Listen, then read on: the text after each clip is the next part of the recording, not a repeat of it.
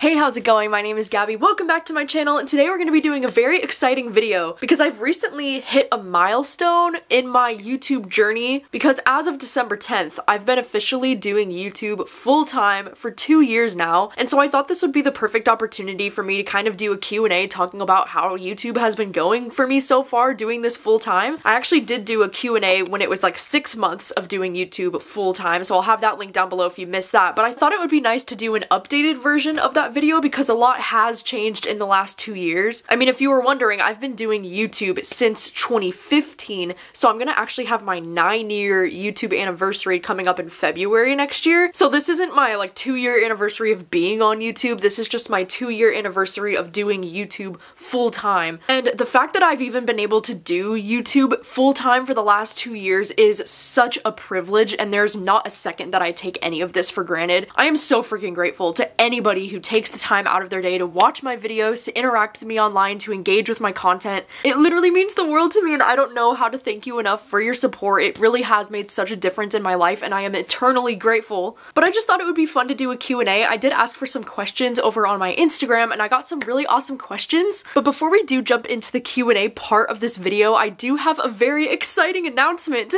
and that is that my first Trova trip has been approved, and we're ready to go. In one of my last videos, I was talking about the possibility of me potentially hosting my first ever Trova trip, and now it's actually happening and you can book the trip now. And so I'm so excited to let you know that for my first Trova trip, we're gonna be going to Italy, and it's specifically gonna be the coastal cities in Italy, which I am so excited about. It's gonna be happening next year from October 13th through the 19th. It's a 7-day week-long trip, which I think is perfect. I think that's the sweet spot. I am so excited for this trip because it's not only going to be, you know, my first time going to Italy. I've never been to Italy. I think it's gonna be so amazing to get this experience to go, but also because I get to travel with some of you potentially. Like, just the idea of all of us going to Italy together and like being on the beach and doing some book shopping and like, oh my gosh, I can't even, like, it's gonna be so great. So I do have the link down in the description if you want to go and check it out. The full itinerary is posted. We have 9 activities included in our itinerary, as well as like 6 breakfasts and 2 dinners are included with the price of the trip. That price for the trip covers pretty much everything. It covers the hotel, it covers some of the food, it covers like the airport transfers and all the city transfers, and it covers the fact that we're gonna get a local guide with us. The only thing that the price does not cover is the flights and like the travel insurance or like tips for guides and things like that, but everything else is pretty much covered for the most part, which is amazing. I did everything within my power to get this price as low as I could, and I'm really excited to let you know too that the first 12 people to sign up will get the early bird access, which will save you about $100, which is pretty cool. So the first 12 people will get that. We have 24 spots total. After 24 people have signed up, the trip will be completely sold out. So if you're thinking about it, if you're interested, definitely check out my link down below. I am so excited.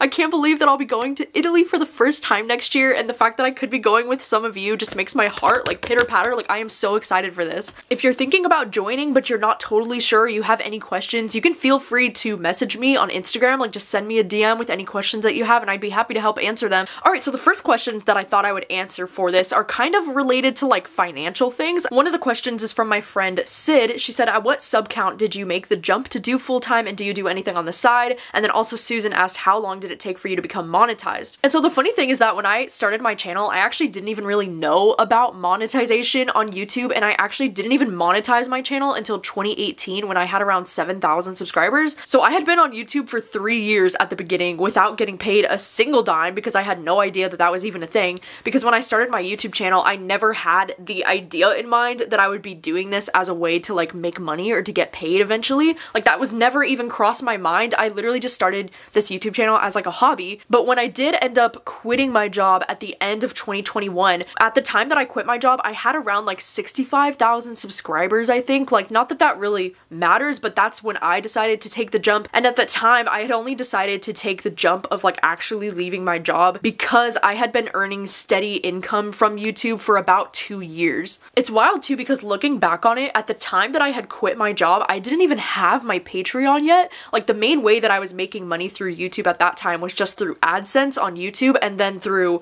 sponsors and things like that. So it's really wild, like, looking back, that I actually quit my job before I even had my Patreon, because I actually launched my Patreon like 2 or 3 weeks after I quit my job, because it was like I finally had the time to dedicate to a Patreon, you know, because Patreon is actually a lot of work. It's basically a second full-time job. I'm sure that anybody that has a Patreon would confirm this, because it's like, you see all of the stuff that I'm doing for YouTube and it's already a lot of work, but then when you think about all the stuff that's going into Patreon, like I do weekly reading sprints on Patreon and most of those last like 3 to 4 hours long at the minimum. And then I'm also hosting like movie nights over there. I do troop talks with my sister. Like there's a lot of live shows and time that goes into those live shows, but then I also do a lot of extra content for Patreon. Like I'm always doing at least one exclusive extra video per month. I do a lot of planning over there for like the booktube, for my book club, and just like a lot of planning in general. Like there's so much time that goes into planning every single month of content, and especially extra content for my Patreon too. And so all of that to say, I'm just really surprised that at the time that I quit my job without having that safety net of Patreon, because now I don't know if I would be able to do this without the help of my Patreon. And then continuing with the conversation of like finances and questions related to that, I got a lot of questions that were like, was it difficult to adapt to not having a steady paycheck? And then what do you feel comfortable sharing about your finances? How much do you get paid?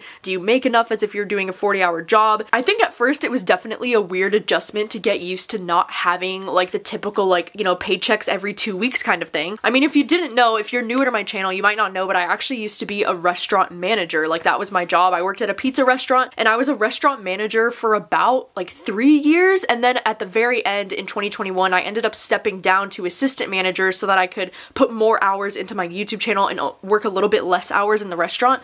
And so for that last year in 2021, I was only working about 25 hours in the restaurant and working as an assistant manager. And that job was really intense, and it was a lot of stress, especially because I was mostly the manager during the pandemic years there for a bit. But it was a little bit of an adjustment getting used to like not having the steady paychecks, especially at the beginning. But after the year of 2022, I actually set it all up so that my YouTube brand is basically a business now. So what that means is that I've set it up so that like Gabby Reads is like an LLC, and so I can put all of the money from my business into the same bank account, and then I pay myself like I'm an employee of my business. So it's really nice now because I do actually get the steady paychecks because I'm able to pay myself twice a month. I feel like 2022, in that year, like that first year of me doing YouTube full time, I learned so much about the business side of things. I had to like hire an accountant, you know, like I have a payroll specialist. I have people that are helping me figure this shit out. I also, you know, at the very end of 2022, I actually signed on to Table Rock Management. So I do have management now, which is basically someone who helps me get sponsors and things like that. So that's also been a really cool process. And there's been a lot more going on with like the business side of YouTube than I ever could have imagined. Like it was definitely a learning curve. Like there was a lot of learning that I did last year, especially when it comes to taxes and like just learning all of the financial things, learning how to budget, doing all of these things. It's been a very intense learning curve, and I feel like I've learned a lot very quickly. But with all of that being said, yes, I do make enough as if I was doing a regular 40-hour job, which I'm very grateful for. I'm actually making more working for myself than I did in the restaurant, because in the restaurant I was still an hourly employee. Like I was paid hourly even though I was the, you know, restaurant manager. And on top of that, like I wasn't getting benefits as the restaurant manager. So it's like even those things like health insurance or any reason that you might, you know, have a reason to stay at a job, I wasn't getting those things offered to me through my job. So I've still been paying for health insurance out of my own pocket. I think with YouTube, for me, the hardest part has been the YouTube AdSense specifically, which is how you get paid from YouTube. That has been the most intense for me to like navigate, because I've seen the most fluctuation with that through the years. Like some years it'll be really good, and some years like I'll have some months that earn really high for some reason, and then some years like this last year it's been a little bit lower than normal, and it's hard to know if certain things have gone into that. I mean, most of the time I think the biggest things that are impacting your AdSense would be how many videos you're uploading per month, and then how much engagement you're getting on those videos, like how many views they're getting, how many, you know, likes or comments they're getting. And so I know those definitely play a factor into that, but I also think there's a lot of like uncontrollable things that go into YouTube AdSense that I don't fully understand. And so I think that's been the hardest part for me with doing YouTube full time lately, is I never really know how much money I'm gonna make through AdSense every month. It can be completely random. I've been really lucky enough that the most consistent things for me income wise is definitely Patreon, and that sponsors have been pretty consistent for me, which I'm so grateful for. I don't know if it'll always be this way for me on YouTube, but for right now, that's how it is, and I'm so grateful for that. All right, so the next questions were all kind of related to advice. Like I got questions, tips for getting started and growing an audience, what's the best advice for someone wanting to do YouTube full time, and like how important is it to post often, how to grow your channel. I think my biggest advice to anybody who's thinking about starting a YouTube channel would be to do it because you love it and because it's something you want to do, and not for like views or popularity or money opportunities, because I feel like those things, if they come, that's exciting and that's amazing, amazing and that's just a bonus of getting to do this, but I also think at the end of the day, you're gonna be very disappointed if your channel doesn't grow as fast as you think it will. And I think it's important to keep expectations like realistic. At least for somebody like me, it took me 5 years on YouTube before I ever saw any real growth on my channel. Like, it was a very slow 5 years at the beginning, but I think YouTube can become miserable very fast if you're just like waiting for those numbers to increase. If you're just constantly doing everything you can to make your numbers higher and you get too focused on the numbers,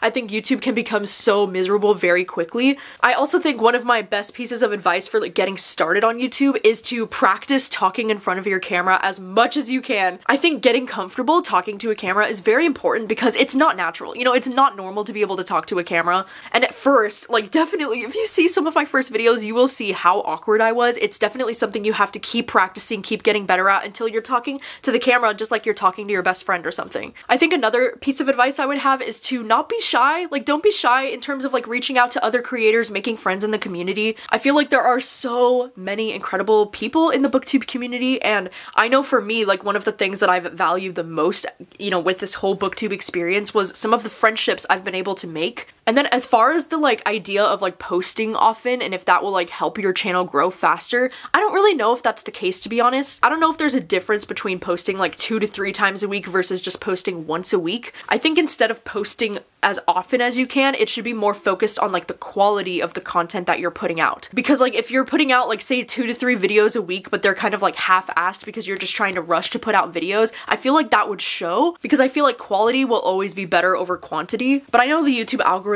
is also very weird and very unpredictable, and it likes for you to be uploading probably at least once a week is my guess. Like, I hear from most people, as long as you're uploading once a week, the algorithm will be happy with you. But at the same time, like, I wouldn't worry too much about the algorithm because I do think it's more important to be putting out videos that you're proud of as opposed to a video just for the sake of uploading. You know what I mean? The next questions that I got were about like, is there anything you miss about the typical 9-to-5 job? Do you miss going to the workplace, working with other people? Does it feel overwhelming sometimes? Do you ever get cabin fever? How do you deal with burnout? To answer that, yes. I mean, I do miss working with my friends, but I don't miss working inside of a restaurant. I mean, I never had the typical 9-to-5 job. You know, like, I didn't really have a standard like 9-to-5 type of thing. I was working in a restaurant, so like my schedule was very random. I usually would get like Mondays and Wednesdays would be like my days off, so I usually never had the weekends off. I would be working every single weekend. I do miss working with my friends because everybody that I worked with at that restaurant, like, they've been some of my closest friends. They were just like the coolest people to hang out with, and so I do miss getting to, you know, catch up with them and see them almost like every single day. Like, that's definitely something that I miss, but I don't really miss the actual experience of like working in a restaurant. I've said it before and I'll say it again that I think restaurant workers and anybody who works in food or retail are some of the most underpaid and underappreciated people working in this country, because working in a restaurant is not easy. It's actually so stressful,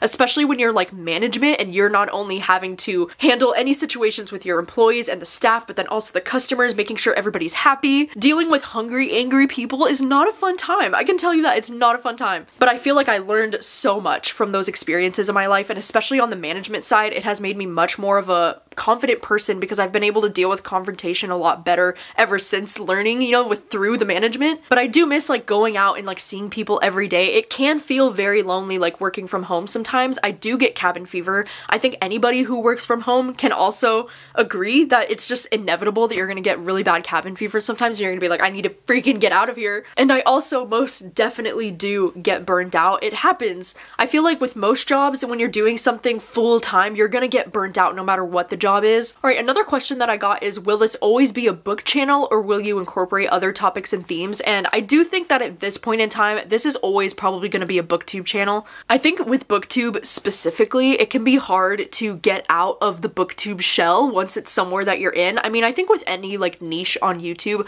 once you find yourself there, it can be hard to like branch out and try different things. Because like, of course, I would like to incorporate more like movie or TV related content onto this channel, or even more like lifestyle, like how I do with my monthly vlogs. But even that, it's like, I don't know, it's hard sometimes because I feel like if you branch out and do content that's outside of books, those videos tend to get a lot less views and a lot less engagement. And so it's like, why put all this time and effort into doing these things that I know won't perform well on this channel? So I do think this channel specifically will always be related to books. However, I do have other hobbies. Like, I do have an ASMR channel, if you didn't know. I have a channel that's all dedicated to ASMR because I really like making ASMR videos. And then I also do have another channel that's related to music that I actually just started started up again because I used to be a really big songwriter in high school and I used to write a lot of music, and so I've been uploading some of my original songs over on that other channel. It's called Gabby Sings. And so yeah, I do have other YouTube channels where I do have some other hobbies and things that I do, but I think this channel will always remain a book channel. Another question that I got was what inspired you to start YouTube? And really the only reason why I started this YouTube channel was because I didn't have anybody in my real life who read books, and I was starting to read books a lot because I had gotten really obsessed with reading in 2014 after I read Gone Girl,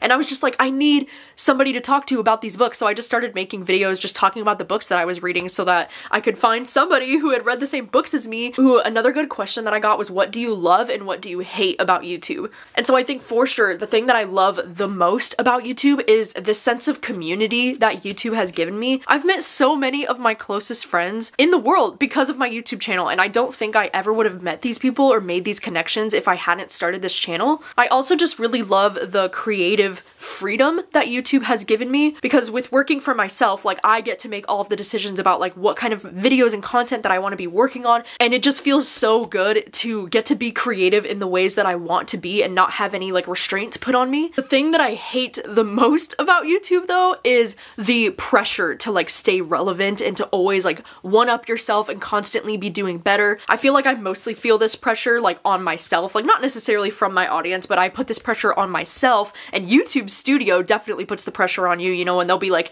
comparing your last video to your last 10, and if your video's not doing that well, YouTube will be like, hey, just so you know, your video is flopping. And it can just be a little bit intense sometimes. Like, I don't know, it can definitely take a toll on your mental health when you feel like, oh my gosh, like I'm slipping with views and I'm not relevant anymore. I think that can definitely be something that really can take it out of you as a creator, and so that's definitely my least favorite part about YouTube. And then I also hate the pressure in a way with like YouTube and like what I'm reading specifically, and how I'll sometimes feel pressured into reading a certain genre or not reading a certain genre because of the content that I'm trying to make. Like say for example, like if I want to read manga, I know that like most of my audience will probably not care about manga, and like I could never do a whole video dedicated to manga because it wouldn't get any views, you know, like nobody would watch that. But then it's also like in a way with like say like romance vlogs, like I don't know if I'm gonna continue making romance reading vlogs because those videos don't tend to do as well on my channel, whereas like reading thriller or horror books are like, that is the genre that I am like literally known for now. So most of my thriller content ends up being some of my most viewed content, which is awesome, but it's also like in the back of my mind, I'm like, okay, well I have to do videos that stay within this genre because that's what does well on my channel, that's what my audience wants to see. And I guess I just hate how it's in a way it's impacted my reading, because now all of my content ideas come before whatever I want to read. Like whatever I want to actually read usually is not the priority for me. It's usually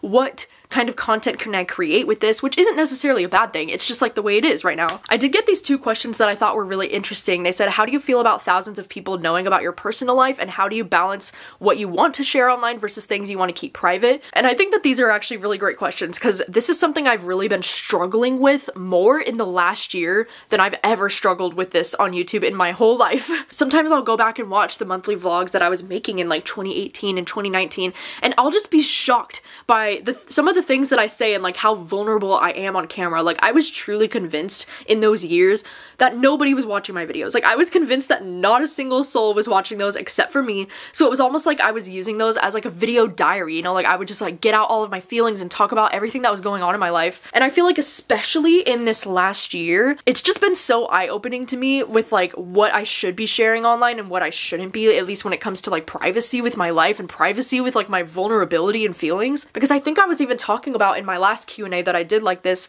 I was saying like, oh, well, you have to have really thick skin to be a content creator because like there's just gonna be people talking shit about you and hating on you all the time, and you just have to like let it roll off your back. And I do still think for the most part I'm able to let it like roll off my back, because it does happen all the time. I don't know why, for some reason this year in particular has been really hard for me to like deal with that mentally, and so I've definitely held back a lot more when it comes to my privacy and not sharing things as much as I used to. And that's why I do think in a lot of ways I'm so grateful for like my little community of people on Patreon, because I do feel more comfortable expressing myself over there sometimes. I don't know why, like YouTube as a whole can feel very scary and very intimidating, but for some reason when it's just like my little Patreon community, I just feel so much more comfortable sharing things. Ooh, another comment that I got is, are you planning to enter college and study media or journalism? So as of right now, I don't have any plans to go back to college. If you didn't know, I did go to college. I dropped out in my third year. I was going to college for an English degree in creative writing at the time, and the only reason why I ended up dropping out at the time was because I was getting more opportunities at my job, and so I decided to put all of my time and effort into being a restaurant manager instead of going to college,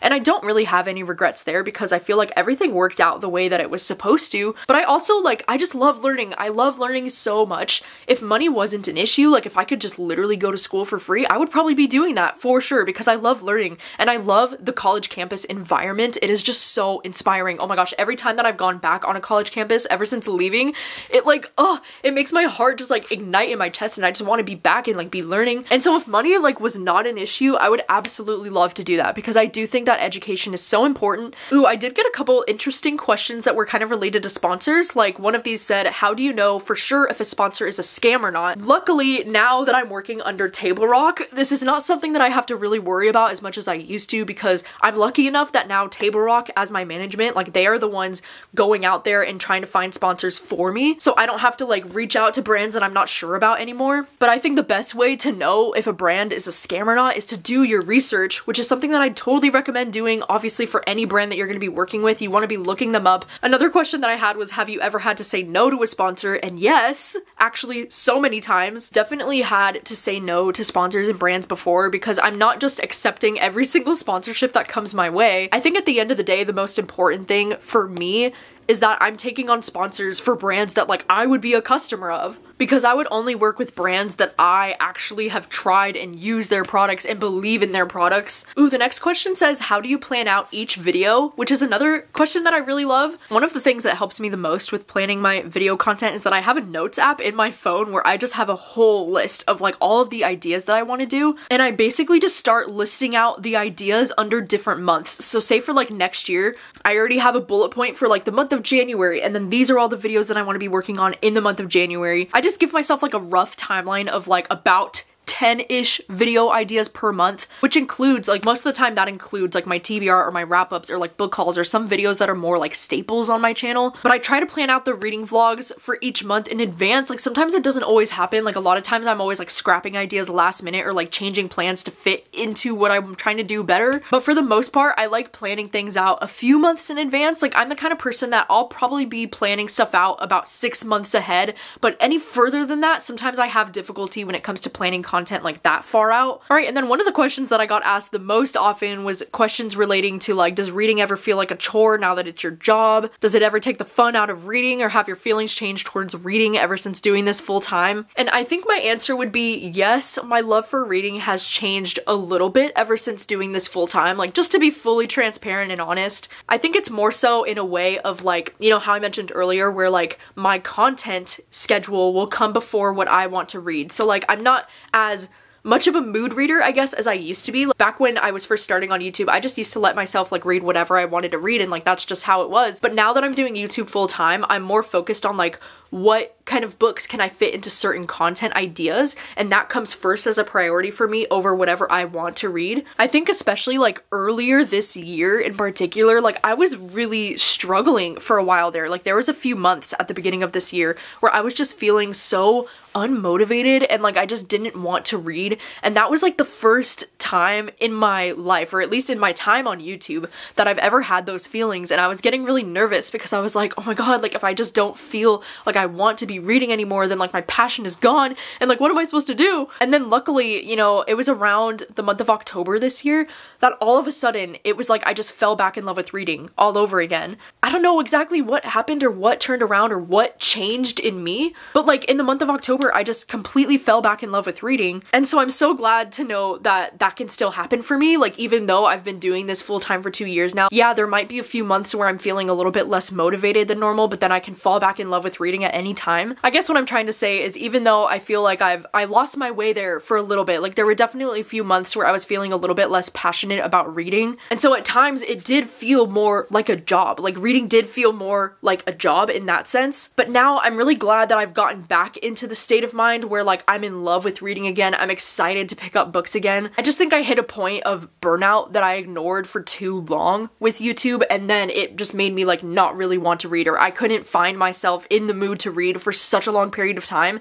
and that was really affecting me like mentally earlier this year. But I don't know, I'm really glad that everything has worked out and that I'm definitely back in the mood for reading again. It feels so good to be like excited about reading again, because for a while there I was like, oh my god, like what's wrong with me? And then the last questions that I had for this, that I thought these questions would be great to end it on, is where do you see your channel in 2 more years, and can you see yourself doing YouTube for the rest of your life? And to answer those questions, I don't think that I'll be doing YouTube for the rest of my life. I just don't see that happening. I mean, to be fair, I don't really know what my future looks like on YouTube, especially like in 2 years. I mean, in 2 years, sure, I would love to be still doing this in 2 years. I would love to still be doing YouTube in the next like 5 to 10 years potentially. I mean, I just don't really know where my future is going to take me. I try not to think like that far in the future. Like, I'm the kind of person that is comfortable thinking like 1 or 2 years ahead. Any more than that, and I start to get like locked down, paralyzed with fear. Like, I don't know. I'm gonna be turning 29 next month, which is just crazy to think about. So like, if I could still be doing YouTube into my 30s, I would be so happy and so grateful for that. I just don't know if YouTube is something that I can realistically do full-time forever, you know, like, because there's only been so many people that have done YouTube full-time as a career in the last years. Like, YouTube is a relatively new thing. I feel like with this, I'm really just taking it all one day at a time. Like, I don't even know if mentally I can handle doing YouTube full-time for the rest of my life. Like, I don't know. I'm just kind of taking this day by day, seeing how it goes. So far, it's been a really fun ride, and I've just had so many incredible experiences because of my YouTube channel. So with that being said, I think that's gonna be a wrap on this Q&A. Thank you so much for watching. Thank you so much for your questions. Thank you so much for your love and support over these last 2 years of doing YouTube full-time. I can't believe that I'm lucky enough to still be doing this. I literally couldn't have done it without you and your support, so thank you so much. And I can't wait to see what the future holds for us, so thank you so much for watching today. Thank you for hanging out with me. I really appreciate it, and I'll see you very soon with another video. Bye!